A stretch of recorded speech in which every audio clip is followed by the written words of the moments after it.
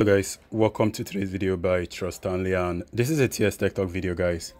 So on today's video, I'm going to show you more ways to manage your Instagram application. Lately, Instagram has been updating their app and doing a lot of changes in this particular platform. So recently, they actually added a way to update application. Guys, if you've been watching my video very actively, you can just skip this particular video because I've shown similar thing before. So click on the your profile icon on the bottom right to display to this area, and now click on the menu icon on the top right area, and then you notice where it says your activity, right? Go ahead and click on that. And under this area, you can go ahead and do a lot of different things. The first option right there is actually you can be able to check the time you spend on the application daily or probably weekly. Now on Monday, I did not spend any time on the app, and then on Saturday, I actually spent few time on the app, and it's actually 1 minute. You can notice on the top area, it showed my average time I spent on the application, which is 1 minute. So below this area, it actually shows set a reminder to take a break. That's probably if you do not want to spend too much time on the application. Maybe you are watching some videos. If you click on this set a reminder, you can set a reminder on how much time you want to be spending on this platform. If you want it to be 30 minutes, 10 minutes or 20 minutes, click on any of them, but I'm going to choose 20 minutes because I don't think it's wise to spend more than 20 minutes in all of this application. So click on 20 minutes and set it. I think mine is okay. And also, if you want to set a daily limit of how much time you spend, you can click on this particular application and then set a daily limit. I think a maximum of 45 minutes is okay for me. You can go ahead and choose 2 hours or 1 hour. And guys, this is actually not going to log you off entirely from making use of the app, but it's actually going to close the application and tell you to continue using the app. So you can decide to continue using the app after this time limit have been reached. And also you can see the notification area if you do not want to be receiving notification, because notification also distracts you from doing other things. Probably you are doing something and you get notification from Instagram, and it can distract you from whatever you are doing. Although I already have different way that I do mine. So for some reason you can click on turn off, and you can go ahead and turn this off for either 8 hours, and you turn it off for 8 hours. So after 8 hours, this is going to automatically come back on. And also you can individually click on each of them and turn them off individually. That is, if you do not want to see people notification of notification of like or comment, and notification of photos on the Instagram app, go ahead and click on off for each and every one you do not want. Scroll down and click on additional settings to see even more settings. Right here you can turn off all of the host settings you want, and if you want to turn off every settings at once, click on this particular section and all of the settings will be turned off. All right, I'm going to back out. Okay, I'm okay with this one. I'm going to back out even more.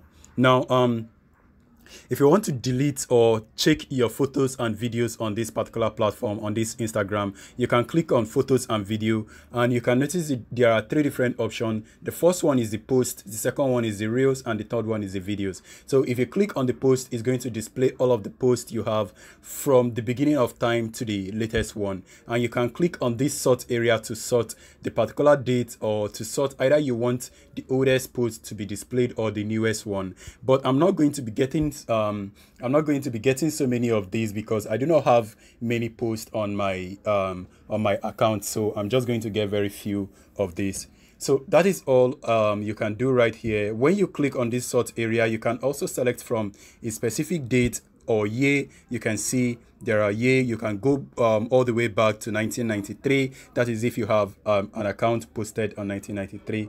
Click on this check icon and then click on the end date also, and then confirm it. So once you do that and click on apply, it's going to display all of those settings for you. And the same thing with the reels, and the same thing with the videos also. It displays just about everything. Guys, reels is actually different from videos. Videos are just the video you just uploaded on your Instagram account, and the reels are the reels you uploaded from the reels section of Instagram. So that is actually the difference between those two. And then the interaction area is actually your comment, the comments you've received so far on your account. You can see all of them here. You can also do the sorting the same way of what I've explained previously. And the same thing with the likes, and also the same thing with the replies you have gotten so far.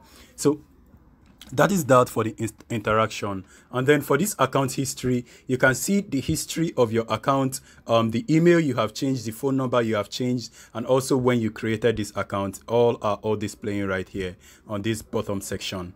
So if you're probably trying to check when you created your account, everything is displayed right there on this bottom area. You notice it says your account was created on the July 19, 2020, and it's actually 1 year ago. And also, guys, you can also check your recent search, the search you've made recently. If you click on that, you can see all of them right there. But I have not made any search, so there is nothing displaying right here. So I'm going to go out and back out. And also the links I've visited, I can click on that. The archive, I do not have any archive because I do not upload stories much on this account. So I don't think it will be showing any archive for me. And these are also the customized dates, and these are also locations, and it's taking some time to load. That is actually because I do not have any of that displaying on my account. And there are even more things I didn't show you guys. Wait for it to load. It's taking some time. Alright guys, so after the archived area, you can click on the recent deleted to see all of the content you have deleted recently, and they are all going to be here. But for some reason, I do not have any content I deleted recently, so I'm just going to back out. And then under this download area, under this particular section, you will be able to download backup of your Instagram, of actually the videos, the reels, and the posts you have made so far, and also the comments. So everything can be backed up and saved on your account. All you need to do is to put in your email address, and then you click on this request download, and the download will be sent to your email address. And once you click on this request download, it's going to ask you for your password. So you need to enter your password manually, and it will confirm if your password is correct. Once your password is correct, within 24 hours, it's going to send you backup of all your documents or of all your information on Instagram and sent to your email, and you can easily download them and have them backed up on your device. So guys, that is all on today's video. Thank you for watching the video. If it's helpful, smash like and subscribe to the channel for even more video. And also guys, I really appreciate your journey so far. If you have been with me from day one, I appreciate you so much. And if you are just joining the channel, all of the family, I thank everyone for making it possible for us to reach 22K subscriber.